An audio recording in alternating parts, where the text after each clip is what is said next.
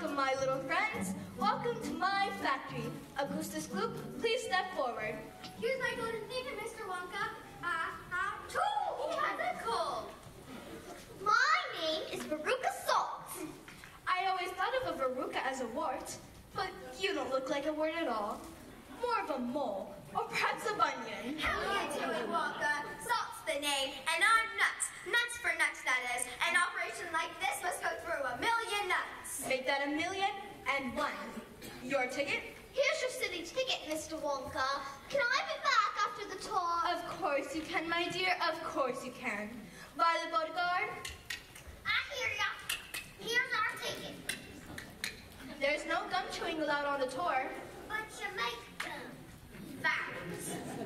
Mr. Wonka asks you to remove your gum.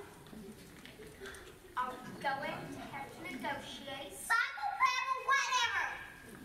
My TV and guest. Hold your pig, there's a commercial coming up. Oh, isn't he just darling? Here's a ticket, Mr. Wonka. Scrumptious. Oh, and there's no television reception in the factory. None? None whatsoever. Chuck Bucket? It's Charlie Bucket, and here's our ticket. So you're Charlie Bucket. Odd coincidence, you finding your ticket just in time. Now see here, Wonka, if you're saying our ticket's a phony. Pleasure to meet you too, Mr. You know me, Wonka. Do I? Well then, let's proceed. We start with the contract. Raise your right hand. I hereby swear not to touch, malign, assign, clutch, share, tear, or wear none such part of your first part, and so on. Please sign below. Not my lawyer. Let me give him a ring. No television reception, no mobile phone reception. Ha! When do I sign? Mr. Wonka, just how many rooms has your factory? Good question, Augustus. In the Wonka Chocolate Factory, there are several thousand rooms. I'll show you what some of them are. In this room here are the luminous lollies for eating in bed at night.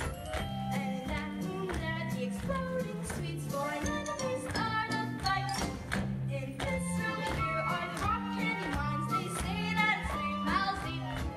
And in that room there are marshmallow pills. Too much when you just can't sleep. Little room. Big room. Half room. No. 1,700 candy showrooms. Small rooms. Tall rooms. Bathrooms. Ballrooms. And so many chocolate almost all rooms. And this room here are chocolate cows from which we get chocolate milk. And that room there are the hot ice creams for a cold day smooth as silk. And in every room are chocolate miracles, treats beyond compare, driving rivals to despair. You should see them tear the hair. And though because of This room here. And this room here. And this room here. This room here. And this room here. oh yes, in that room there.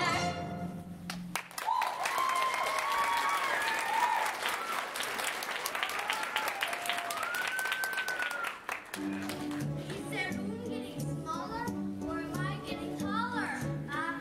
True. Step center, quickly. I hate to lose any of you so early in our journey. Is that some joke? Stand here, in the center. Now, now, now!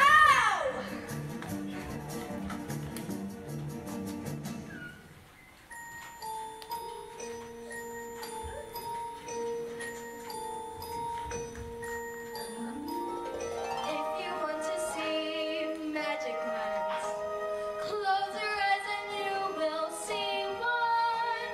Wanna be a dreamer, be one.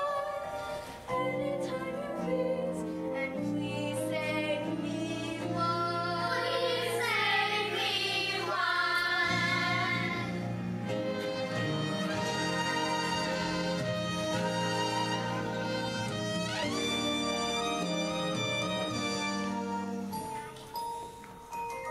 And here we have the chocolate smelting room, where thousands of miles of copper pipe twist through the earth, carefully chilling the chocolate to a precise temperature, perfect for dipping strawberries. And Wonka, I bet Why would they say chocolate? No matter how tempting, and isn't it deliciously tempting, do not touch the chocolate. It'll instantly harden like cement. Look over that! Some sort of creature!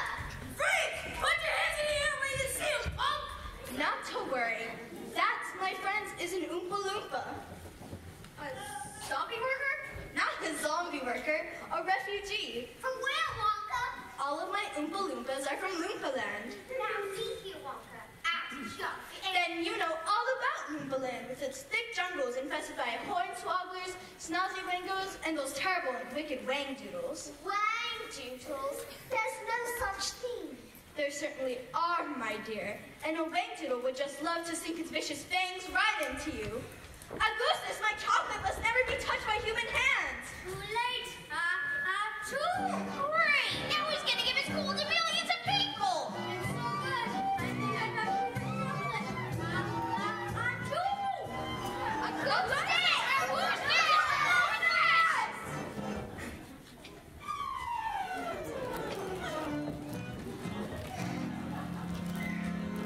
He frozen like a magic shot! He looks underneath the bunny. We've had an early revelation in the lost child in the chocolate factory. It's a shame. The boy really seemed to know about food. Alas, take Mrs. Gloop's poop to the chocolate smelting room and heat him to precisely 102 degrees Fahrenheit.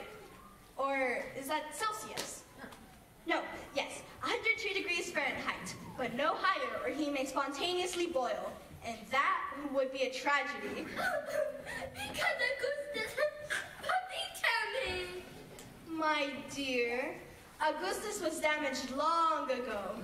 The tragedy would be the wasted chocolate. Goodbye, Mrs. Gloop, and good luck. Ladies and gentlemen, please follow closely as we continue our tour.